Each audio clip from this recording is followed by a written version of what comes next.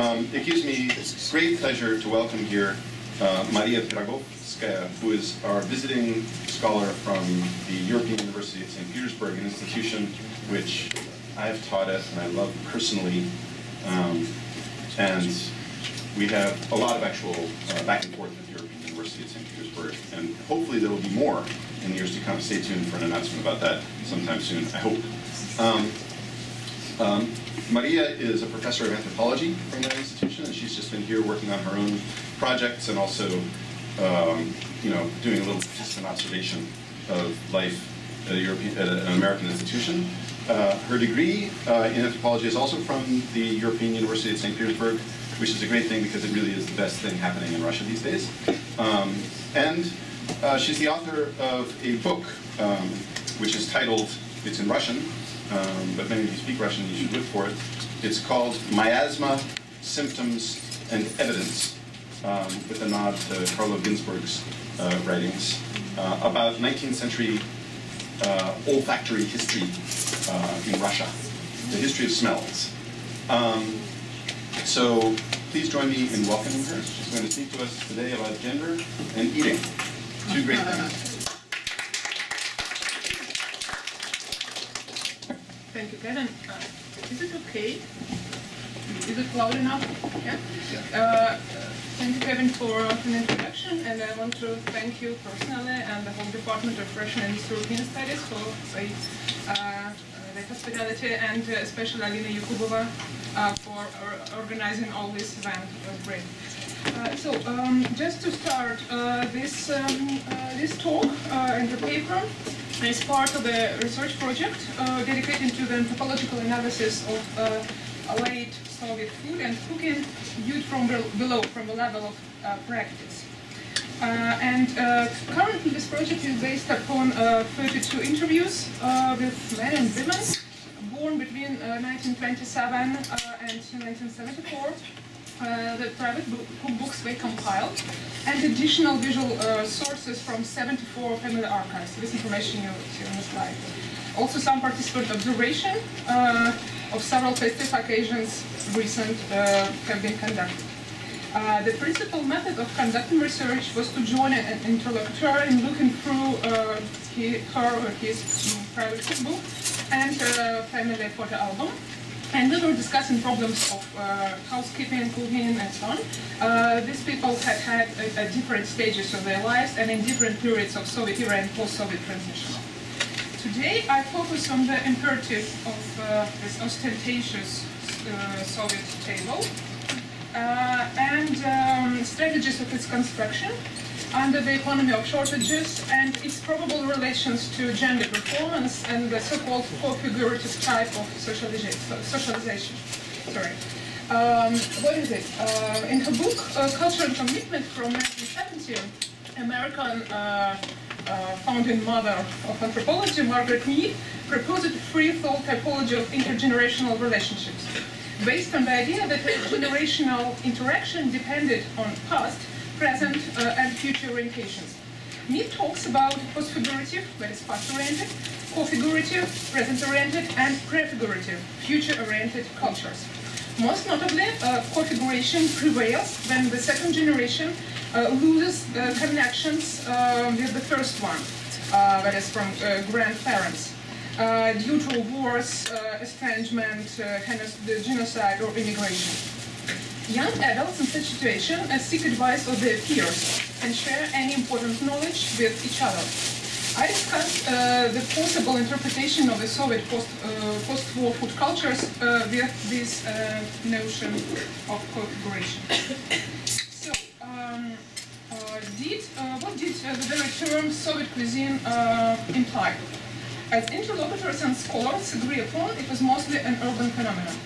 It inherited some features from the 19th century cuisine of Russian bourgeoisie and preserved this heritage despite several rounds of reforms and social changes. What is more important, it drastically differed from peasant cooking, which is never discussed as part of Soviet culinary heritage. What made these two types of cooking different from each other were the degree of variability and the method of memorialization and knowledge transmission. As a rule, peasant cuisine cuisines around the world use a very limited range of dishes which vary locally and are preserved and transmitted orally. On the contrary, urban foodways are based upon broader networks of supply, which is quite natural, both more flexible and dynamic menus, and rely both on oral and written transmission of cooking knowledge. Handwritten and printed media alike contribute not only to a wider circulation of recipes, but also to a gradual unification. This is how the canonical recipes and menus are forged. Though Soviet cuisine too relied upon a really limited foodstuff, it was essentially urban. Its scarcity was irregular and sensitive to geographic, chronological, and economic constraints. It resulted not from small-scale agricultural cycle like peasant cuisine, but from the planned economy. For example, even interlocutors from big cities like Kiev or Leningrad recall both the periods of extreme shortage, for example, of sugar or white bread, and periods of weird abundance of expensive foodstuff like crab meat or black caviar. On the one hand, such fluctuations of supply supported the variability and diversity of recipes. If you have nothing but crab meat, you need to learn how to cook it. On the other hand, shortages and the limited range of foodstuff reduced the diversity of recipes. If an ingredient is missing for a decade, dishes based on it fall out from the gastronomical repertoire. Yet, another feature of Soviet cuisine made it different from the peasant cucina povera, it's Italian for the kitchen of the poor, and related it to new imperial cuisines, its ethnic diversity. In his recent book, Familiar Strangers, American anthropologist Eric Scott demonstrates how the Georgian feast, called supra, and numerous Caucasian dishes were introduced to Soviet international crowd at a big scale, by virtue of top Communist Party officials' devotion to Georgian food. However, in this respect, Georgian cuisine was not so exceptional. Under Khrushchev, new national cookbooks were issued in national languages and in Russian Koine as well, along with collections of recipes from countries of the Eastern Bloc translated to Russian. It raises the question, how many actually Soviet cuisines exist? Is it possible to speak about a Soviet Tatar cuisine or a Soviet Lithuanian cuisine? How did Soviet versions of ethnic cuisine function? If at the same time local varieties, local versions maintained their existence? These are questions yet to be investigated, but in this paper I focus primarily on Soviet version of urban cuisine presented by Russian-speaking interlocutors, notwithstanding their ethnic identities and probable multilingual or bilingual status. How can we learn about private cuisine, this cooking from below? To a certain extent, it is mirrored in handwritten cookbooks and collections of kitchen notes and ephemera, which were personally customized. You can see examples here on the slide. These cookbooks are kept by most women of older generations and preserve both the recipes and models of the desired festive table and those social networks within which these recipes circulated. Another source is visual.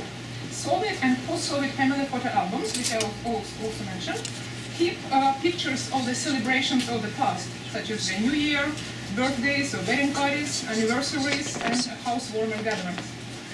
These photos certainly used to be taken with different goals, which did not necessarily include the documentation of festive cooking. Nevertheless, sometimes we depict not only family circles around the table, but also the table itself. From the anthropological perspective, pictures of meticulously laid tables were taken as a specific kind of marking. These snapshots helped memorialize the fleeting beauty of the intact festive table, housekeeping skills of the hostess, and the social status of the family. Years and even decades later, these pictures still have been used to reaffirm this social status and to recall the event in question. What did typical Russian-Soviet celebration imply? The very word zastolya, the noun meaning literally by the table side, stresses the importance of the table. The table used to be the main scene where the sociability was being performed and maintained. In contrast to the fast and humble everyday meals taken at the kitchen table, festive meals were taken in the living room, which often doubled as a bedroom and could have been in fact the only room in the Soviet apartment. The dining table was unfolded and extended with smaller tables, All available chairs were collected around and even borrowed from neighbors. Low sofas were transformed into extra seats with throw pillows. Imported china and heavy Czech crystalware, here is also this, never used on routine occasions, were put on the table. Hosts emptied out their pantry to prepare numerous dishes out of canned and tinned fish, pickled vegetables, saved up salami and cherry jam. Ordinary foodstuff like potatoes, carrots, herrings, chicken and eggs had to be magically transformed into festive dishes through complex cooking methods and highly ornamental design. Those of us who are eating herring salad can understand it. Another important rule demanded that food remains in huge abundance until the very end of the party, that is for several hours. It's not an exaggeration. It means that the table setting used to be the condition of celebration, the evidence of its ritualized scenario, and the conversation piece of itself. It was vividly discussed and praised aloud. From the very start, festive table was covered with plates and bowls, while all the subsequent courses were added on to those already on the table. And an interlocutor described the scenario as the following. You can look through the citation. And what is important here, the interviewer stresses that everybody is mourning, everybody is exhausted by this quantity of food, but nevertheless they continued to eat. Please pass me a piece of cake, and so on.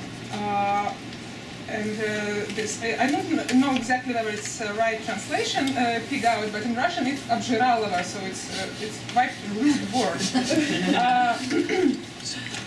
By the time guests arrived, dozens of hors d'oeuvres were already put on the table, as I already told. Thus, the very first and important impression of good home and good housekeeping was created. Speaking about her mother's cooking, one of my interlocutors mentioned inaccuracies of the French film adaptation of Alexander Solzhenitsyn's novel The First Circle. In the movie, what was wrong? In the movie, prisoners wore scarves in elegant French manner, and Kavede officials were exquisitely polite, and guests at the home party sat at the empty table with just a vase of flowers and cutlery. Here's the very sequence of examples she remembers. It's also noteworthy. The interviewer explained, food was brought in and brought out in courses in this movie. I just laughed out, because, you know, Russian festive table meant that there should be no empty space. Describing the model table in minute detail and commenting on blunders, interlocutors could demonstrate both their knowledge of the right and the wrong, and their skills in domestic science and social choreography. You can see the model in question on this picture from mid-70s. Here are tinned salmon and spreads on small saucers, cold cuts on plates, bowls of ornamental salads, homemade pickles, plus a row of wine and soft drink bottles, including Soviet sparkling wine. And this picture was shot before guests arrived at a celebration in a very well-to-do Leningrad family. However, the same pattern could be traced in pictures from student party in the Siberian dorm, this one, office parties from 50s, the lower row, and 80s, or a party of fellow colleagues in Chukotka. It's far east of Russia, the upper left angle. And while parties of office co-workers usually followed the model of potluck, as a rule, men bought spirits, women brought homemade food. Let's memorize this distribution. Home-thrown parties used the other scenario. It were hosts who spent and guests who consumed. As I mentioned, there were by all means significant variations in supply, available resources, and standards of living across the Soviet Union. However, the festive abundance was construed as a model one should strive for even in less well-situated urban communities. And a proper festive table demanded from the hosts significant efforts and well-calculated time management. Why? because there was no chance to lay the table in double quick time, in 1 or 2 shopping trips. The coveted table had to be built up step by step, and its construction had to be undertaken well in advance, weeks, maybe months before. Here are 2 citations from interlocutors. One speaks about how well-to-do friends even managed to get some decent food. It's post-war period. But the second one, it's mid-70s, so it's a stagnation period under Brezhnev. And she speaks, one could find food in Leningrad. To buy food meant very specific efforts, nothing similar to our days. It's an interview from 2011. Now you make courses and bring back home, so that's it. You earn and spend. Back then you had to find it, to queue for it, to get it. In Russian also it's very expressive, dostать, to bring it home. And with the hosts squandering their stock, this precious food, and guests devouring it, the Soviet celebration recalled both breaking the Orthodox Lantern and conducting potlatch ceremony. People ate much more than they routinely did. They tried every dish, and thus honoring hosts' efforts was an indispensable element of appropriate guest behavior. Hosts, in their turn, spent not only their stores, but also their resources of time and money in creating and supporting sociability, which would be reciprocated by their friends and relatives, who in a while were to assume the host role themselves. So it was a very strong rule of reciprocity.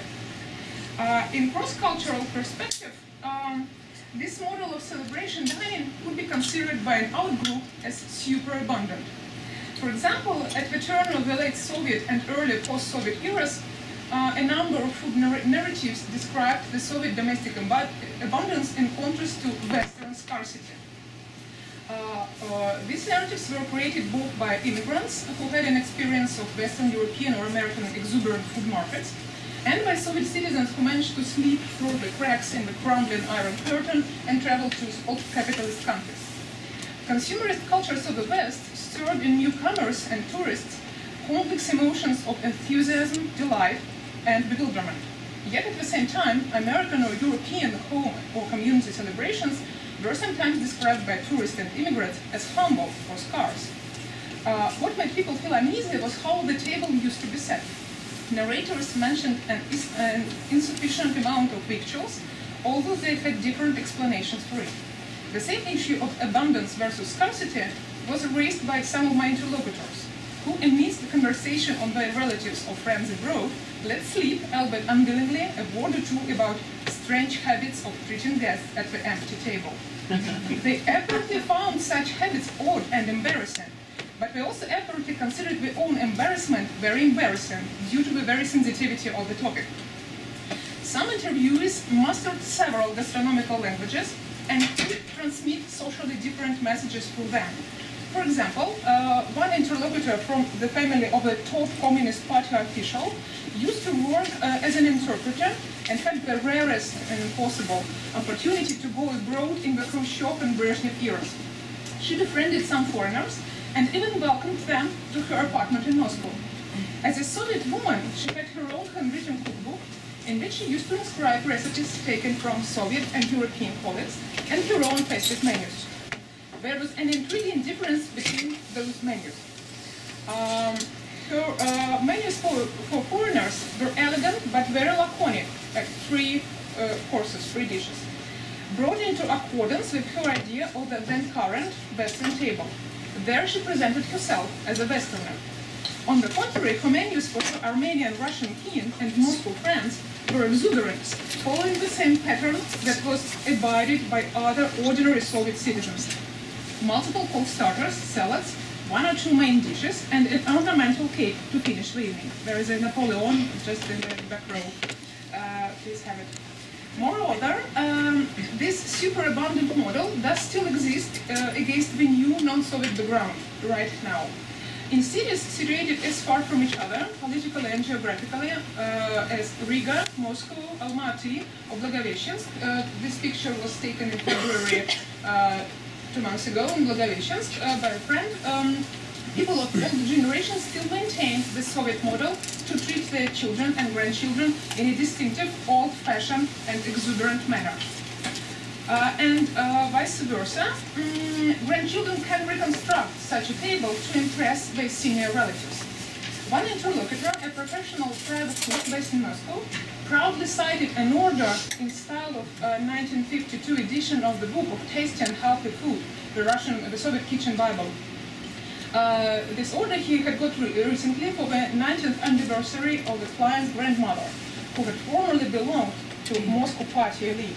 And there was a quite extensive list of Olivier salad, smoked cod salad, potato salad, with pickled fried mushrooms, boiled veal tongue with horseradish dressing, pike perch and aspic, Pajarski chicken cutlet as entree, sturgeon and baked potatoes and bechamel sauce as another entree, and Napoleon cake. It is remarkable that the initially proposed menu included half as many dishes, only 2 appetizers and 1 entree. But the client, obviously familiar with the model of festive meals and aware of his granny's expectations, asked to augment their quantity. Narratives about striking differences between Soviet and Western festive dining embody a very typical discourse on the other and the otherness. The imaginary cultural, communal, or national identity can be constructed and corroborated in many ways and through many media. The juxtaposition of our food and our food habits versus their food and their food habits is just one of them. But what meaning did an abundant table convey for us? And who are these us? Social scenarios of treating a guest or organizing a dinner may significantly vary. For example, a guest may be invited to try a dish, but it could be compromising or even threatening to social self to accept immediately, without any hesitation, not to mention starting to eat or pour wine without invitation. In the same vein, there are social rules concerning setting the table, organizing a reception or an informal dinner, and dictating the very amount of food on the plate. Did the empty table, which would be expectable or at least tolerable under the constraints of the economy of shortage, compromise Soviet hosts, and why? Was the abundance a strong rule with hardly possible exceptions? Was this rule of abundance inherited from foodways of the past, or did it emerge in you in a specific time and space? The simplest explanation here is structural. The idea of abundance was constructed with numerous plates, and the idea of festivity was implied by specific food design. Thus, both spatial and visual organization of the table helped structure the feast in contrast to routine meals. Another explanation is diachronic. The Soviet model is reminiscent of the so-called French habits, or service à la française, which had taken hold in Renaissance France as a method to visualize wealth. In early 1830s, this 300-years-old French model gave way to the so-called Russian model, service à la russe, which adhered to the strict rules of service and demanded more servants, so it was more posh and demanding. Its aristocratic air made its reputation in Western noble codes. However, bourgeois cuisine, both Western and Russian, borrowed aristocratic Russian model and simplified it into a healthy and thrifty trio of soup or salad, entree, and dessert, which could be prepared by a single kitchen maid or a handy housewife. It was this model that the routine Soviet meal, which used to be prepared by a working woman after her working hours, was based upon. On the contrary, festive occasions revitalized some principles of the visually impressive French model, along with the principles of the more complicated Russian model. But it was the mistress of the house, and not servants, who had to follow the updated scenario of fine dining. Similar mixture of elements could be discovered in leading Soviet cookbooks, including the towering Book of Tasty and Healthy Food. Since 1952, when its canonical colored 5th edition had been published, it's very famous fly leaves from it. This book demonstrated abundance in its very lavish hand-retouched illustrations, but mostly on this front and back fly leaves. And these illustrations stirred very strong emotions in Soviet reading audience. It's post-war generations. So one citation. Did you read this book? I did not read it. I looked for pictures. Definitely I looked for pictures. When I saw this abundance, did you have anything similar at home? Similar? No, never. Okay, one position could appear on rare festive occasions. For example, salmon caviar. Sometimes mom cooked gefilte fish, but it didn't look as the one on the fly leaf.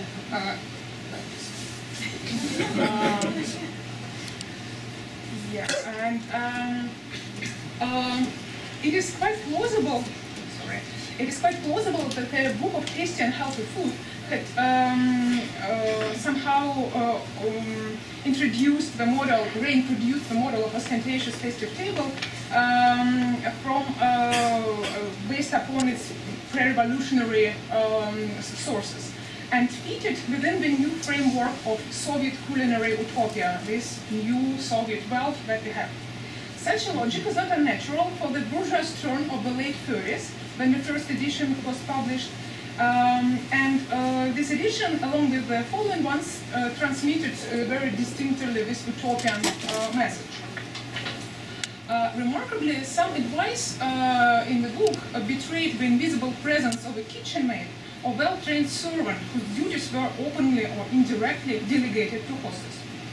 Also, same bourgeois recipes flourished in the kitchens of Moscow fine dining restaurants, which were few in number and out of reach for an average Soviet citizen.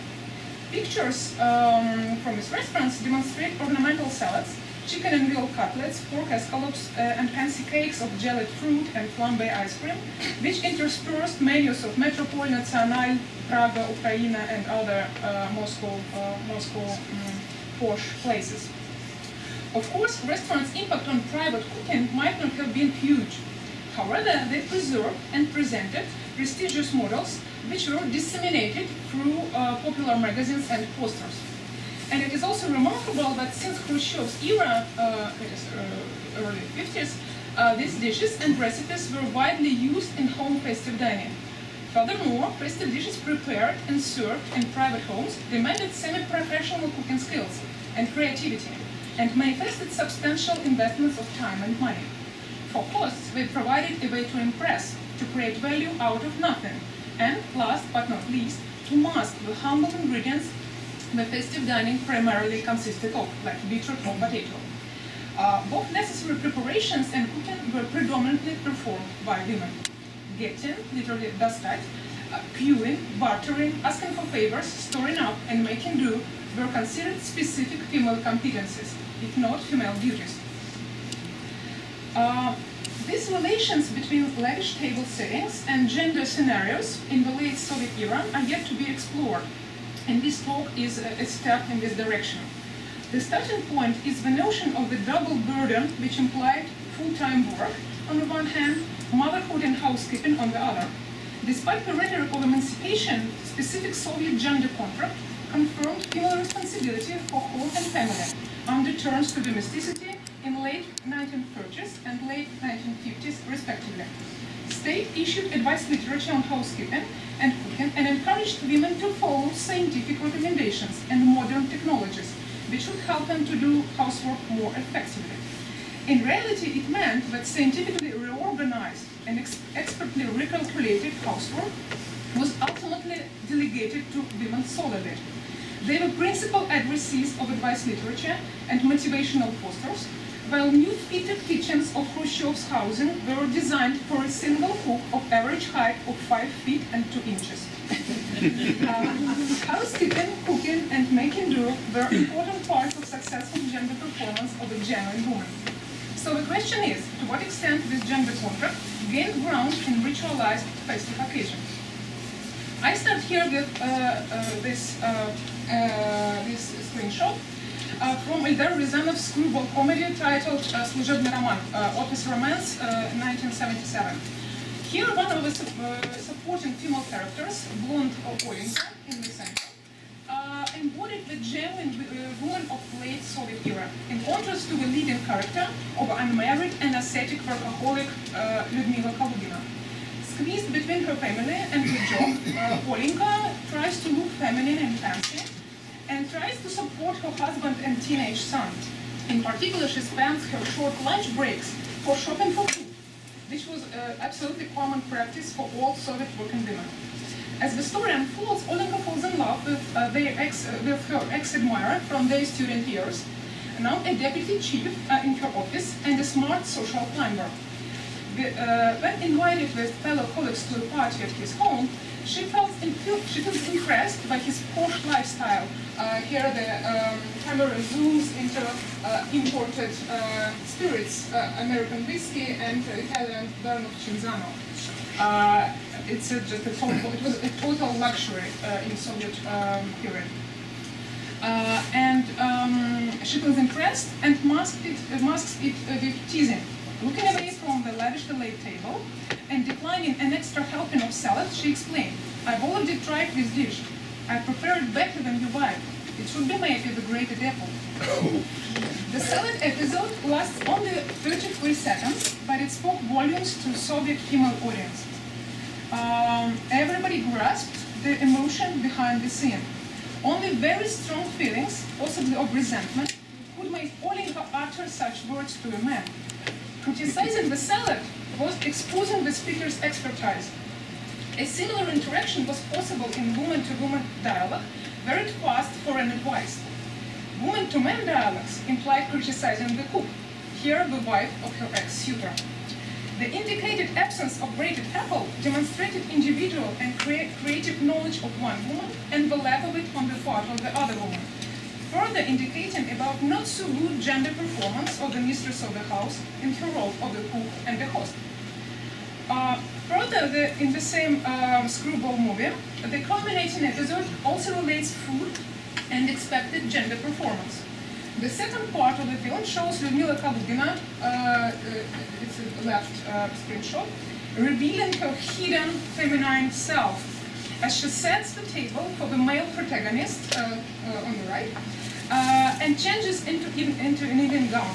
She puts like in very, it's not bad, but it's something ordinary outfit, and then changes into like really, you can go to get Oscar in this dress.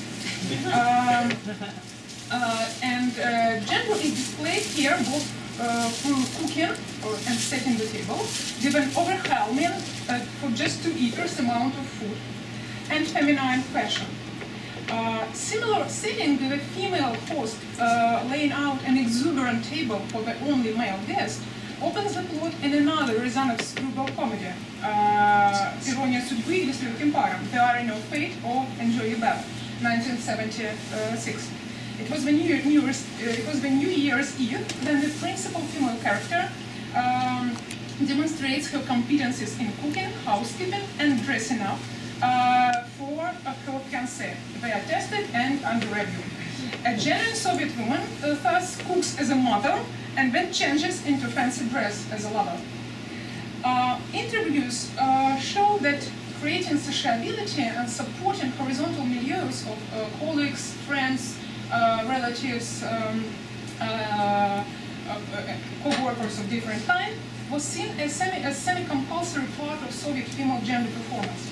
Partying was a part of Soviet reciprocity. One had to do it properly. As one interlocutor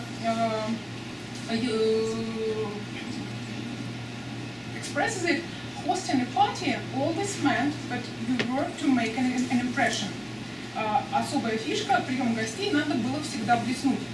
Let me pause for a second to analyze the choice of words here. Woman was to make an impression in cooking, in hosting a party, as her social reputation of a genuine woman was at stake. Another interviewee told me about her mother, who had been modestly paid preschool teacher and had raised 2 children alone. Notwithstanding her very tight budget, she hosted parties and invited dozens of friends. Here, quite expensive citation. I read only a small part. Actually, we didn't cook much meat when Mom was alive. It was way too expensive. She couldn't afford it even for guests. In contrast, salads can be made out of vegetables and all. Why all why were all these efforts made? A recent paper published in a collection called Seasoned Socialism by Anastasia Laptikova claims that it was the lack of praise and self-realization in the everyday life of a Soviet woman which made well-educated female urban professionals seek a kind of emotional refuge in the kitchen. Following the rules of polite behavior, guests loudly praised the cooking skills of the hostess and thus validated her gender performance. It was her only opportunity to be complimented for cooking, as routine duties, queuing for food, cleaning and cooking as well, were perceived as a norm and were not supposed even to be talked about, let alone loudly praised. However, my interviews and to some extent participant observation allowed to draw a way less rosy picture. Firstly, allowed praise of food was a very tricky question in Soviet urban cultures. Such praise was apparently expected, but it was often gender-specific. Mostly female guests could do it safely without fear to harm their social selves. Complimenting could go hand in hand with discussing and asking a recipe. In such cases, it was restricted to female conversation only. Secondly, rare male cooks did wait for compliments, but were unwilling to share recipes and to discuss them. One couple explained it in the following terms. Male interlocutor: men could share their recipes only to get kudos, while women did it out of kindness. Female interlocutor: yes, it's due to women's mutual support. I didn't even understand our friend's, it's male, refusal to give a recipe at once and continued to ask him. Yes, every woman liked to share her knowledge. It is a very intriguing question, what kind of kindness made women so willingly share their knowledge? And what exactly restrained men from sharing theirs? There is some evidence that in case men agreed, they were considered effeminate and harmed by masculine gender display. Thirdly, in some social circles, men did not utter a word about the quality of food. Extensive complimenting or simply discussing food and recipes would seem unmanly and inappropriate. Men could pose as worldly wise and, taking up the social role of Mr. He's seen it all, remark on rare or expensive specialties and exotic circumstances. Of course, they could safely discuss drinks. On the contrary, extensive verbal exchange on the kitchen questions was either directly forbidden or considered as boring or petty cold.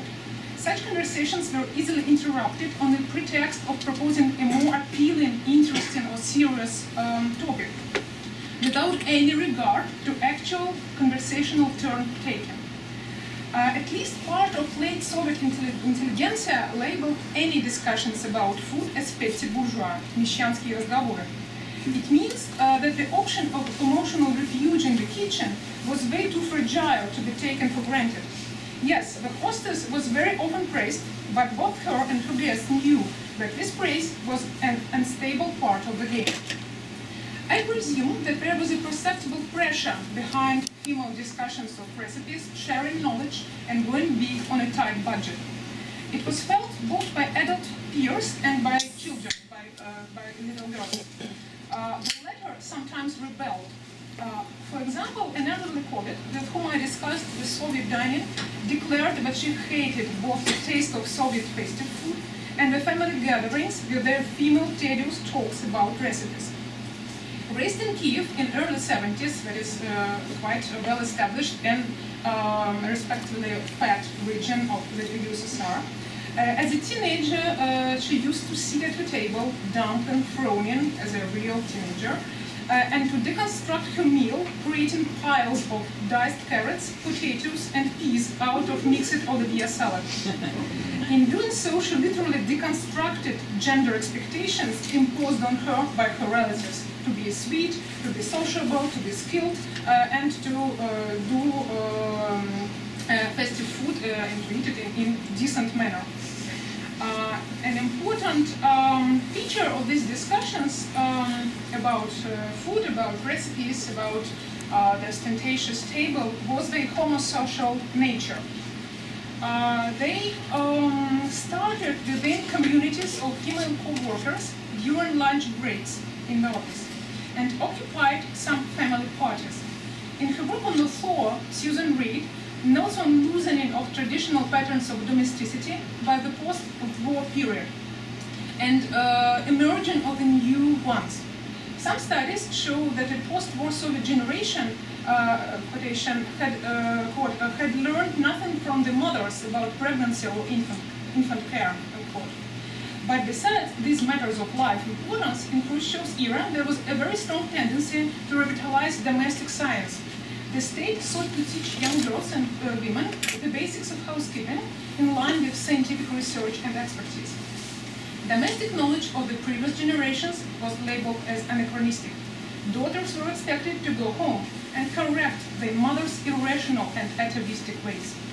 Such discreditation, along with a new social experience, made daughters more susceptible to an expert printed knowledge and to the recommendations of their peers.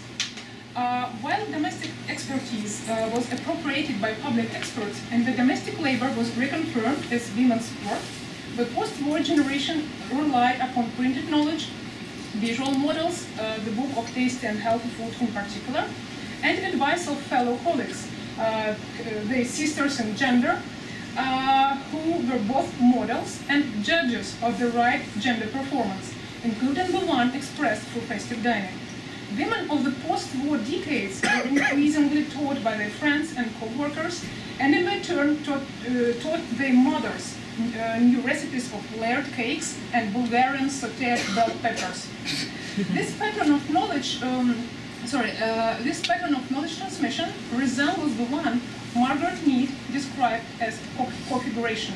I have some doubts about Mead's thought on the specific evolutionary sequences and cultures, and prefigurative cultures which are indistinguishable from configurative ones. However, her notion of configuration and her explanation of generational breaks seems still applicable and useful for a discussion about knowledge transmission and social bonding around cooking in late Soviet era.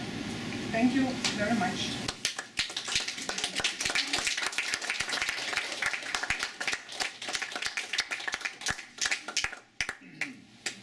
So there's a little more food, and there's some time for questions. And I'm sure there must be questions sparked by this interesting lecture. So who would like to pose one?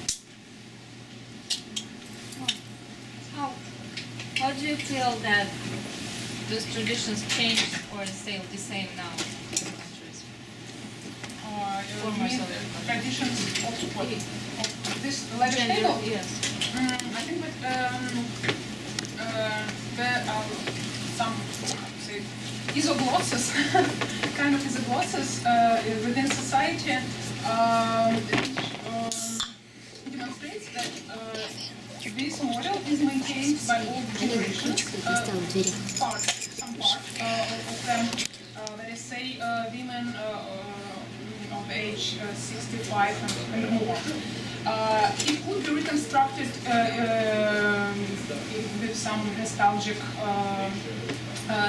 drive under it, but they also could be laughed upon and mocked because they, for some people with some snobbish or hate, I would like to use the other word, not snobbish, but maybe arrogant idea that it was so old-fashioned, it's outdated, it's not modern.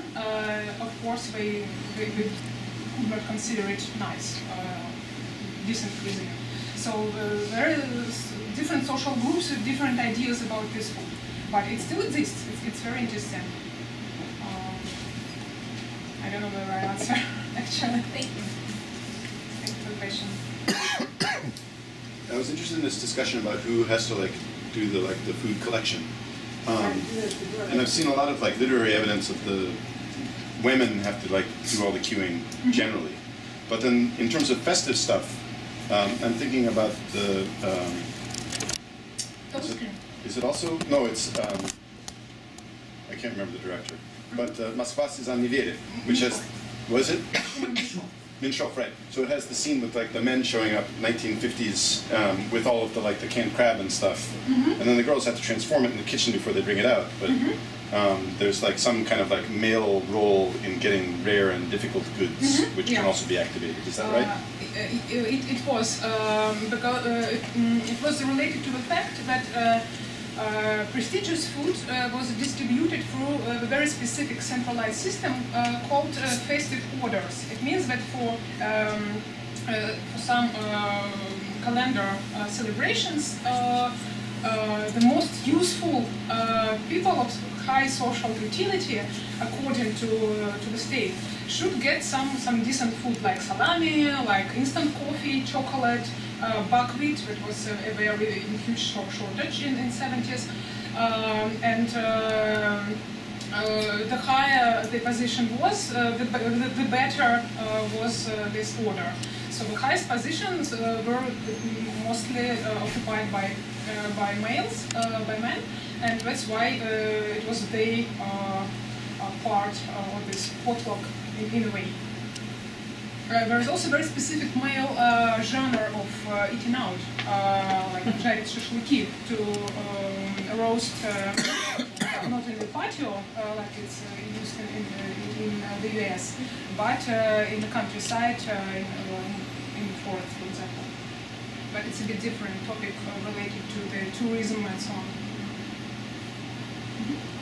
Can I ask you, when did this, I know this situation was always around in different countries and so forth, but when did it change? Because we have a lot of letters in Russian from Belarus actually, to us asking for coffee and tea and all kinds of things from like the 30s, 37. So I wonder, I think, was this somewhat of a sadistic idea? I mean, I don't think it really took place. Like when I was in Russia in 2002, 2003, there were many, many older women, selling one egg. I mean, to me, it seems very incongruous for the reality.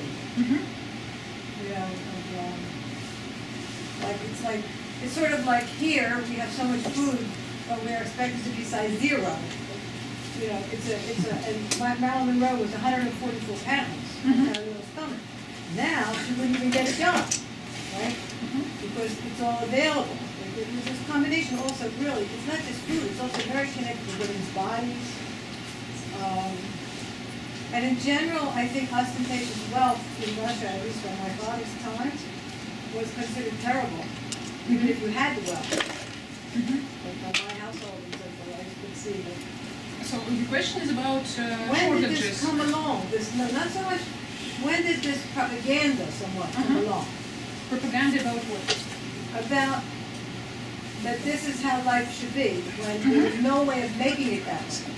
It's like it's so-called demodernization, or actually modernization term of Stalin's era in the late 30s. The book of Taste and Healthy Food, without that lavish illustrations, but nevertheless with this idea of the utopian plenitude, was published in 1939. Yeah, just years before the war. Just 5 years before, there was a huge famine in Ukraine. So there was no relations between empirical reality and this constructed reality or utopian dimension. Another question about like praising women for the household, because like showing up at the house and saying, "Wow, great job! There's all this stuff." I can see that's a problem for adults, but I'm thinking about Trifonov and children's perceptions of the relative status and also well-runnedness of their peers' households, and I think that there's a place where women did actually come in for praise for actually having the house, which was always food in the fridge, the house is always clean, etc., etc. Is that like an accurate one, or is that just a few like literary tidbits here and there? Like performance of gender for adults is one thing, but for children, it's different. Yeah, maybe you're right. Yeah, but these gatherings were mostly for peers, that is, adult peers. That's why it was not important. But it's interesting whether it's possible is it okay for women to be praised from her children or the classmates, for example, it's strange. I don't know if they would praise her to her face, but oh, you have They usually take your a house, nice- your house is the house which is run Yeah, well, yeah. which is full of food, and mine is not. They usually take it for granted in any country, at any time. Not quite sure. I think there could be like indirect teaching about the right gender performance. You should not go into the house in dirty boots because I just cleaned the floor. It's very indirect, but nobody could praise for it. It's like there is the right stuff to do, and you're doing the wrong. And if such things are spoken to a girl, for example, it's also kind of indoctrination. I think so. Yeah. So another question. I just have so many questions. I'm sorry. Yeah, it's Are okay. hostesses allowed to eat? Are they supposed to eat? How much is a hostess supposed to eat of her own food? Like a host is supposed to drink with the other men. Yes. As much or more. Well, what's the hostess supposed to do in terms of consumption? If she had time, nobody prevents her from eating if she had time. But if you do all these errands, right, instead of a servant, is going around with looking what's in the oven,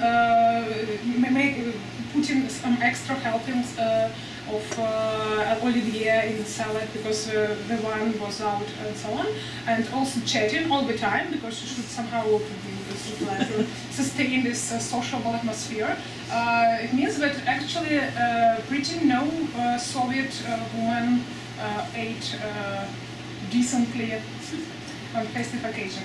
That's why, for example, pretty all my informants, my interlocutors hate the New Year's Eve because they are cooking during the whole day, from early morning till 12 a.m. when everybody is expected to sit at the table, and they're just exhausted by this time. They want to go to sleep.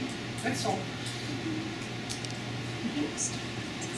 I was wondering about the role of the mothers and the daughters in this period, and if you mentioned the one daughter who was very much deconstructing, but were some of them, as you know, in America in the 50s, little girls would go in the kitchen and learn to make cookies, that kind of thing? It's an interesting question because, as I mentioned, there was this scientific shift of the expertise, and the state affirms that mothers they could teach their daughters, but it's unlimited stuff because they teach them not scientific right things, but their own this domestic, atavistic, and so on stuff. That's why all those skills and knowledge were transposed into the school realm. There they began classes of domestic science and good housekeeping. And every Soviet girl remembers vividly first awful tries to sew some skirt or some apron with the old Zinger machine with foot pedal, смешным приводом, or to try to cook omelette under the guidance of very unhappy woman who doesn't care about all those schoolgirls. So it was quite a traumatic experience. But you know, in the 50s and 60s, I come from the generation where we had home economics, and most of us hated it. Yeah. I loved my home. You are like it perhaps. I couldn't get the sleeve in. In the beginning, you raised this kind of really interesting contrast with peasant cooking and peasant households, but as far as I've seen in peasant weddings or in village weddings, really conform to this. No, nowadays. Yeah, I guess. I mean, so could you just say a little more about that contrast? I think that it could be explained through the notion of downward mobility. Then some prestigious ideas, concepts and models like this one, just soaked into the lower social circles, and perhaps some peasant could acquire these ideas about urban cooking when either their children return from the big cities that they get the education, or when they had the peasants themselves had an ID. Actually, it's 70s, right? 72. Then peasants got ID, the proper ID, that enables them to actually internal passport. Passport. That's where they could go to cities, they could look how the urban life is going on and so on. It's just some broad explanation. I think the downward mobility, it's pretty sure that this works. I have two questions. One is, who washed the dishes? And the second thing is, which is interesting, I was raised by a Russian father, but no mother, so, right? Italian mother, didn't hang around much. But anyway, my father never cooked, never washed any dishes, even though he had children to take care of. But he wrote the recipes, all these things, kvass and borscht and summer borscht and this and that and the pickle. For your mother? No, for me. Oh, for He you. made his book for me. For the future. I wasn't cooking it then. You know, and here's a man. I mean, I think it's like, he gave us only paper plates. Like steak And he was a Russian immigrant in the U.S.? Absolutely. He In the came U.S. after the And revolution. his wife was American? No, Italian, but she Italian. left all the time. She It's, couldn't take that. it's a very interesting case actually, because I suppose that the recipes that you mentioned. I still have them. I should have brought them. Yeah, but the one you mentioned, they're like Russian. So thus he tried to inculcate some Russian knowledge and knowledge about Russianness through food to you. To remember I think he that just missed it, because I wasn't about to cook it. it's absolutely plausible, but his idea was about Giving culture. to translate some culture in the form of cooking recipes. I think so. Because it's pretty the same situation with Italian diaspora here in South Philly. I know, I lived there. As a customer to some small Italian pastry shop, discovered that they have tons of American cookies and cakes, and perhaps 20% are Italian of the range. But it's a very specific Italian range. It's cannoli, that is signature stuff for Sicilian cooking. It's sfogliatelle, small pastry, also signature dish for southern Italy, Naples and Campania. So through these recipes, they somehow sustain and maintain their Italian identity. Though the only person who speaks Italian in this shop is a granny of 75 or 79. Everybody else speak English. So it's a way to somehow to Well, also because at that time, I was not allowed to speak Russian. It was J. Edgar Hoover's time. And there was a time that you have to change your name, you can't do anything.